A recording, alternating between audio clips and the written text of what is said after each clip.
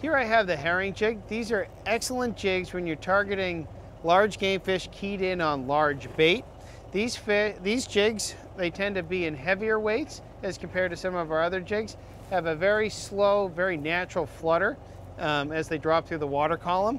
These jigs are best fished on long, sweeping rod tip motions.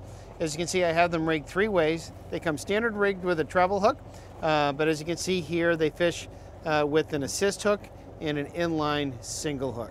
These jigs are very versatile. You can catch anything ranging from a small striped bass all the way up to a very large tuna. It all depends on how you have these jigs rigged.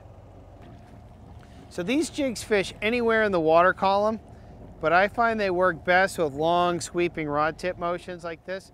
So if you can picture that jig coming up and just having a natural flutter as it goes, the jig is tapered towards the belly, so that'll give it just that very nice action. Like all our jigs, we pay very much attention to how these jigs fall. And this jig, as you can tell, is best fished with these long sweeping motions.